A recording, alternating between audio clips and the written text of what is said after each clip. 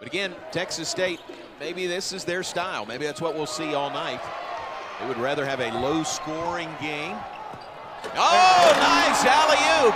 And Vital maybe is shaken up. Here's a look at that alley-oop dunk on the break. Yeah, you just throw it up near the rim, and Vital will do the rest. Freddie Gillespie, I bragged on him. Next possession, he broke down defensively. But again, Texas State is happy with the pace of this game to get going.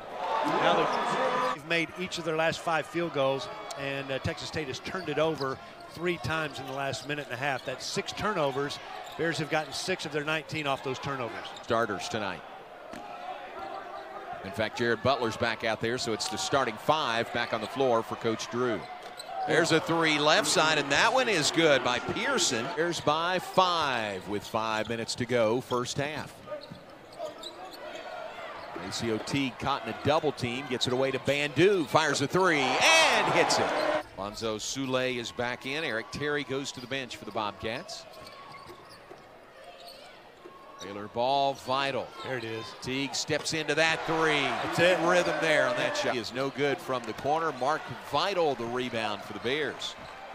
3-point miss by Asbury.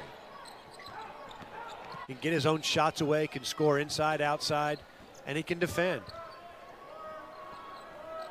39-34, Bears on top. Drive in from the right side, shot no good. Put back no good. Underneath, contested, maybe not of the block in there by Gillespie. Starts the break to Jared Butler. He'll bank it in with a foul. That's a 17-point lead, biggest of the night for the Bears. They're up 54-37. No, Gillespie has mastered the art of blocking shots. And Baylor comes away with a loose ball. Here's Butler. He'll lay it in with the left hand. Hey, let's go to the Farrell Center. You know, it really is a good opportunity.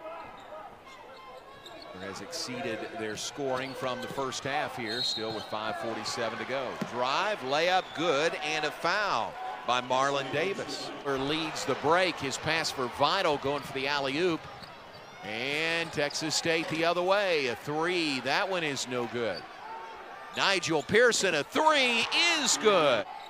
ACOT for the Bears, dribbling on the perimeter. Teague shakes his defender and nails a 3-pointer. Come down, we don't have to have a 3, but be patient and get a decent shot. Now it's 6 with under a minute to play. By the way, that last timeout was the last of the night for Texas State. A couple of free throws knocked down. Bears lead by 10, 23 seconds remaining. Pearson firing a 3, and he's hit another 3 for Nigel Pearson. Teague into the front court. Texas State will back off.